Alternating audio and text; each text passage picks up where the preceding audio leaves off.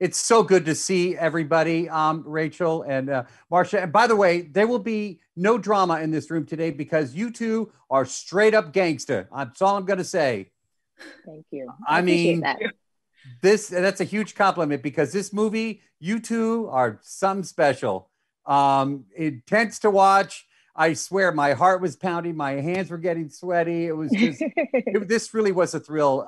Rachel, first question for you. I mean, it's quite an acting, a different acting experience for you. I mean, this is not Mrs. Maisel in this movie. No. What made it so different for you? I mean, almost everything about it. Mrs. Maisel is a very fast-paced comedy, and this is a much more deliberate and quiet drama.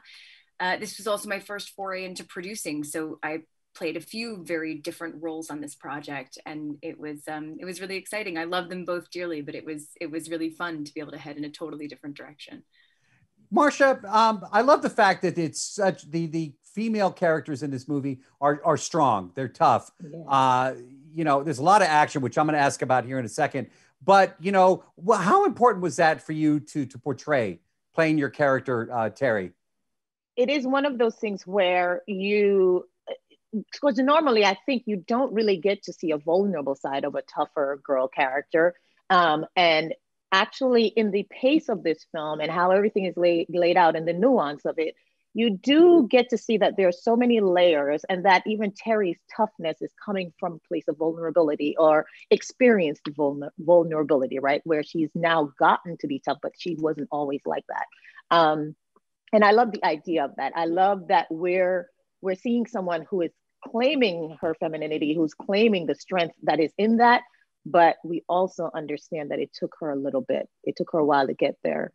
She wasn't born that way, and I think that's what opens the film up for it to be experienced by everyone. It's that, like, these are women who are confused. We have a woman who is not a natural mom by any means, and we see her become that over time.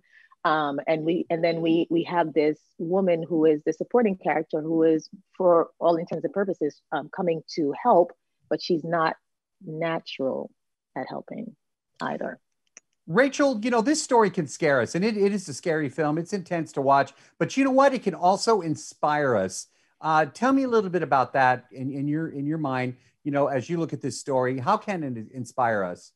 I think there are a number of ways. Looking at Jean, this is a woman, an ordinary woman who is thrust into extraordinary circumstances and rises to the occasion and discovers that she had this power and this strength, as you said, inside of her all along. It's not something that appears out of nowhere. It was in there.